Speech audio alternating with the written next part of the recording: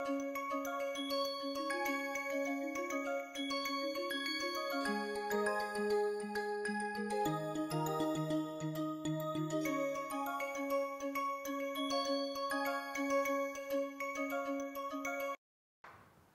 are studying perturbation theory.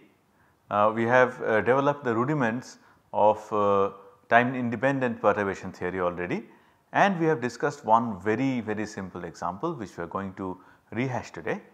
Now we go on to another example, which is the next step. Once again it is going to be quite easy, and this is that of anharmonic oscillator. Now we have learned earlier in this course that one can talk about vibration of diatomic molecules, and one can model them using the simple harmonic oscillator model. And we know that we can solve Schrodinger equation exactly for this kind of system, simple harmonic oscillator, and we know what the solutions are. We are going to revise once again today, but then we also understand that this simple harmonic oscillator with parabolic potential cannot really be the complete picture, because if you think of interaction of two atoms, we are talking about diatomic molecules, and if we want to plot their potential energy, we very well know what it is going to be. When the two atoms are very far away from each other, the interaction energy is 0. As they come closer and closer and closer, nucleus of one experiences the electron of the other, they attract each other. So, there is a decrease in energy, stabilization, until an optimum point beyond which the two nuclei discover each other, and there is very strong internuclear repulsion, because of which the energy rises sharply. So, this is the actual potential energy curve, and so far we have worked with the idealized potential energy curve, which is a parabola, which is alright for small displacements about the equilibrium position. But there is no reason why you should be satisfied with that. It is not going to work in many practical examples, and also this is a chance to develop our theory, our understanding of the theory, and make it adaptable to more complicated problems. So, that is the scope of discussing application of perturbation theory in describing an anharmonic oscillator. An anharmonic oscillator means one that is not actually parabolic, rather for longer distances it curves downwards and goes to 0 asymptotically, right. But before that, let us once again remind ourselves what we have learnt about perturbation theory. We have learned that you always start with a system for which Schrodinger equation can be solved exactly. In the case we are going to discuss today, that system is going to be harmonic oscillator. This is an unperturbed system, and the Hamiltonian of the unperturbed system is called the 0th order perturbation. 0 means 0 perturbation, no perturbation has come. And the actual system, anharmonic oscillator for today, is something that deviates from the system by a small amount. Please remember, small amount. It is very important to understand that perturbation theory does not work for large deviations from the unperturbed system. So, this perturbed system that we are trying to build a description of should deviate from the unperturbed system only by a very small amount. Then we can write the Hamiltonian of the perturbed system as the 0th order Hamiltonian plus a first order perturbation term. We can write the wave function as the 0th order wave function plus some delta psi, which is also due to first order perturbation, and E we can write as E 0th plus delta E, where delta E is a small change in energy because of the perturbation that we have introduced. Now here we write 1 because we could have or in some cases you have to talk about h second, h third, so on and so forth. Second order, third order perturbation might be required. In fact, if you want to talk about I think in fact anharmonic oscillator, I do not have that data today, but maybe next day I will just show that data to start with. People have gone up to 13th order perturbation. Why? So that we get a closer match to the experimental energies. But to start with, let us stick to first order. For first order perturbation, we have proved that delta E, the change in energy due to first order perturbation, is integral psi 0 star first order correction to Hamiltonian operating on psi 0 integrated over all space. Please remember that these two wave functions are one and the same, they are not different. Okay. And now something that I think I mentioned in the passing, but we have not written anywhere, it is better to write it at least once. For most of the cases you can write delta psi as sum over psi 0. We are talking about the vibrational wave functions today, that is why I have written V. The thing is this, small perturbation, right. So, whatever wave function you generate is different from the original wave function by a very small amount. And remember, these zeroth order wave functions constitute a complete orthonormal set. That means, if it was 3 dimensional space x, y, z, complete set, you do not need anything else. So, something like that. So, some vector in this function space should we should be able to express any vector in this function space, even though it has deviated a little bit, by a sum of these orthonormal vectors. Okay, that is the idea. That is why you can conveniently write a linear sum of wave functions. Okay. Now, with this background, we have already discussed this particle in a box with a slanting bottom, means when x equal to 0, potential energy is 0, when x equal to A, potential energy is V. This is called the perturbation potential, and we have derived that this first order correction to Hamiltonian, well, we actually used it, it is pretty straightforward from here, it is a straight line, 0 at x equal to 0, V at x equal to A simply becomes x into V divided by A. So, we put this into the expression of delta E, we use the wave functions of the unperturbed system, and we got this kind of expression that delta E is V by 2. So, energy of the nth state is given by the energy of the unperturbed state, this one, plus V by 2, it is as simple as that. So, all energy levels are just offset upward by V by 2, that is all, nothing else. So, this is it is not as if it has no application. You can think of chemical systems where you can actually apply it, and most importantly it allows us to get comfortable with our theory due to its own simplicity. Now, let us go ahead and talk about anharmonic oscillator. To do that, let us recapitulate what we have studied about simple harmonic oscillators. Parabolic potential, as I said, V of x is equal to half kx square.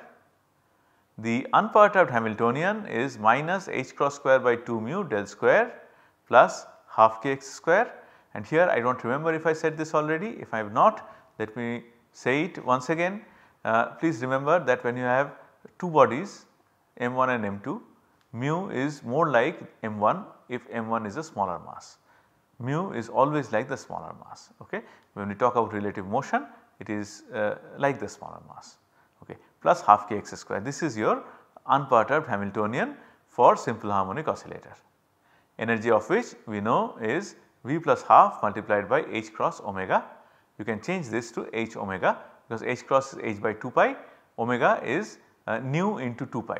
So, this 2 pi, that 2 pi cancel, and you can write h nu. Did I say h omega? That is wrong, sorry about that. So, h cross omega is the same as h nu, and remember h nu what it is, I think all of us know. And this here is the wave function of a simple harmonic oscillator, some constant multiplied by a Hermite polynomial multiplied by a Gaussian function. So, this is how they look, and I hope you have figured out why it is that it is okay for these wave functions to go out of this potential energy surface, it is fine, right. That is how we get it. Great. Now, we are going to consider anharmonicity as a perturbation. So, let us bring in a perturbation term. How do we do it? Well, without even thinking much, one thing that one can do is that where will the perturbation come? Not kinetic energy, in the potential energy, right. So, potential energy already is a polynomial of second order, and it is usually possible to express this kind of quantities as a polynomial of whatever order we want. It is just that the coefficients of higher order terms in the polynomial keep on decreasing, otherwise it will be a divergent problem. So, the next term in the polynomial, next term after x square will be something into x cube. I might as well have written c into x cube or something like that. I am using gamma by 6 because once again this has been solved, results are known, gamma by 6 is something that gives us nice results, and this is the convention that is followed in the books anyway. Okay. So, first order perturbation to Hamiltonian is gamma by 6 x cube, let us say. Now, let us write the expression for delta E.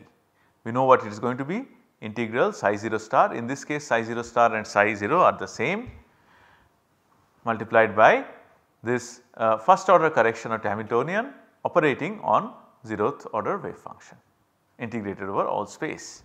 So, let us write one by one. What will I get? First of all, what will come out of the integral sign? This constant here is under a square root. So, from this psi 0th star which is the same as psi 0th, we will get 1 square root of something term, and from 0th order psi the second one we will get another one. So, first constant that comes out of the integral sign is alpha by pi to the power half multiplied by 1 by 2 to the power v factorial v. Do we have to remember this? For God's sake, no, please do not. Do not remember things that are not so easy to understand. If required, you can always look up a book, or if it is a matter of an examination we can always provide the values. It is important to understand what is going on. Okay. So, this is what we have, one constant has come out. Is there any other constant anywhere? Yes. So, this is gamma by 6, that gamma by 6 will definitely come out. Yes. Then we are left with an integral inside which we have this Hermite polynomial multiplied by x cube multiplied by e to the power minus alpha x square multiplied by e to the power minus alpha x square. So, that is e to the power minus alpha x square. Sorry, we have Hermite polynomial multiplied by e to the power minus alpha x square by 2, and then there is another one from this second psi 0th. So, we will get product of two Hermite polynomials, and e to the power minus alpha x square by 2 multiplied by e to the power minus alpha x square by 2 is e to the power minus alpha x square, that is sorted. And in addition we have this x cube factor. Okay. This is integrated over all space. Okay. Limit of x is going to be 0 to infinity. So, let us see Hermite polynomial multiplied by x cube multiplied by another Hermite polynomial, the same Hermite polynomial once again multiplied by e to the power minus alpha x square dx. This is delta E. What is the expression for this delta E? You can find it out by putting in the different Hermite polynomial expressions and seeing what you get. At least now I am not going to even do that. We are going to remember some property of the vibrational wave functions of quantum harmonic oscillator. If you remember, these are the expressions that we had obtained when we discussed harmonic oscillator. If you are a little rusty by now on harmonic oscillators, I strongly advise that you go back and see those lectures and go through those notes and you might refresh your memory. So, if you remember, we had come to understand that for odd values of V, the Hermite polynomial is A1 multiplied by psi xi plus A3 multiplied by xi plus so on and so forth, AV xi to the power V, where V has to be odd, V is odd. So, the even terms are missing. Similarly, when V is even, only the even powers survive, A0 plus A2 xi square plus A3 xi cube, xi to the power 4, no cube, so on and so forth. Last term is same, but do not forget here V is even. Okay? We know this. Let us see if it is possible to use the knowledge of what odd and even V's are to figure out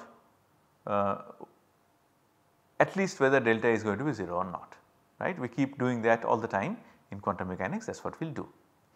Now, when we talked about particle in a box, remember we talked about symmetric and antisymmetric wave functions, symmetric and antisymmetric with respect to inversion. We replace x by minus x, xi by minus xi. Does the wave function change sign or does it remain the same? If it remains the same, then it is symmetric. If it changes sign, then it is antisymmetric. So, you can see here what do we have? Xi. So, replace xi by minus xi, what do you get? Minus xi. Xi cube, replace xi by minus xi, you will get minus xi cube. So, this for odd v's, it is not very difficult to understand that the Hermite polynomial is antisymmetric with respect to inversion. Similarly, for even values of v, you only get things like xi square, xi to the power 4, so on and so forth. So, if you replace xi by minus xi, square of minus xi is the same as square of xi. So, this is symmetric with respect to inversion, and whatever it does not matter. Please see that what we have here is a product of the same Hermite polynomials, actually square of Hermite polynomial. So, you multiply an odd antisymmetric function by an antisymmetric function, what do you get? You get a symmetric function. You multiply a symmetric function by a symmetric function, of course you get a symmetric function. So, what we understand here is that no matter whether v is odd or even, no matter whether the Hermite polynomial is symmetric or antisymmetric, the product is definitely symmetric. Why are we talking about this symmetry and all of a sudden? Just be there for a couple of minutes, we will reach. Alright. What else is there? E to the power minus alpha x square. You replace x by minus x. Does anything change? Minus x whole square is equal to x square. So, even this factor is symmetric, no problem with that. What about x cube? Replace x by minus x. It is not very difficult to see that x cube changes sign. So, this is an antisymmetric function. So, now you have 3 symmetric functions multiplied by an antisymmetric function. What is the total integrand then? Is it symmetric? Is it antisymmetric? It is not very difficult to see that the integrand is antisymmetric, and as we have discussed earlier, if the integrand is antisymmetric, then of course the integral is 0, because if it is antisymmetric, then you just perform an inversion, I becomes minus I. So, integral of I becomes minus integral of minus I, but then the integral cannot change just because you have performed an inversion, nothing has changed. So, if I equal to minus y, then of course I equal to 0. So, what we see here is that after doing all this, we get the result that this x cube term yields a 0 value for delta E, which means there is absolutely no contribution to energy. There is no change in energy due to perturbation if we stop at the x cube term. Okay? But then that is not a happy situation, because perturbation is there. An harmonic oscillator is definitely different from a harmonic oscillator, and we have experimental evidence. So, what we do is we look at the next term in the polynomial, keep everything same, add one more term x square here in the unperturbed Hamiltonian. In the perturbation term we had incorporated the x cube term earlier, now we introduce x to the power 4 term. You might ask why b by 24, let us not worry about it. Let us, if you understand that this is a constant, we are good. Okay? Now, what we will do is we will take this and we will put it in once again in the expression for delta E. Now, of course, we are going to get 2 integrals, one containing x cube and the other containing x to the power 4. So, this is the first term, right, same as what we had got earlier, and without much hassle we can understand that this entire term is actually 0, right. That is why we are even talking about x to the power 4. What about the second one? Second one has x to the power 4 here. Now see, this x to the power 4 is symmetric, right. Replace x by minus x to the power 4 is not going to change sign. So, it is symmetric. So, what do we have here? The first Hermite polynomial, this Hermite polynomial and that Hermite polynomial, no matter whether they are symmetric or not, that product is symmetric. This Gaussian factor is symmetric. Now, x to the power 4 is also symmetric. What does that mean? That means the integrand, the entire integrand is actually symmetric. So, the integral is non-zero and the contribution made to energy is also non-zero. Okay. What one needs to do after this is just take this expression for Hermite polynomial for v equal to 0, 1, 2, 3, put them in and see what you get. You will get actual expressions for energy, correction to energy, and that is actually written by a very I hope you understand that whatever expression you get is going to depend upon the vibrational quantum number v. So, in the expression of energy it comes as the next term in polynomial. You might remember that for the harmonic oscillator this is the expression for energy. The correction term for energy turns out to be something in v plus half whole square. Okay. So, that is how we describe an anharmonic oscillator, that is how we bring in anharmonicity as a perturbation. Okay. So, that then has allowed us to move over to a more realistic system. Before we close this discussion, let me do something that is actually discussed in some other course, but maybe I will not, let us not do that. Let me end this module with this brief discussion. This is only the tip of the iceberg, we have just begun. We have talked about time independent perturbation theory and we have seen how one can bring in anharmonicity as a perturbation to the unperturbed your harmonic oscillator system. One can perform a little more discussion on this as well, and that is what we will do next day hopefully. It is just that we have to develop a concept of linear equations, we have to understand what secular determinant is, and then once we have done that we will perhaps discuss another very important system especially from the point of view of spectroscopy, non-rigid rotor. We will perform a brief discussion of that and then we are going to come back and we are going to come back to where we had taken off a little bit. Remember multi-electron atom, helium atom. We are going to see how perturbation theory is applicable to helium atom and we will see how far we can get using that. Once we are done with that, we will learn another technique. The technique uses variation theorem and that will be a little longer discussion than perturbation theory, and we will see how we can sort of get close to the actual value using variation theorem.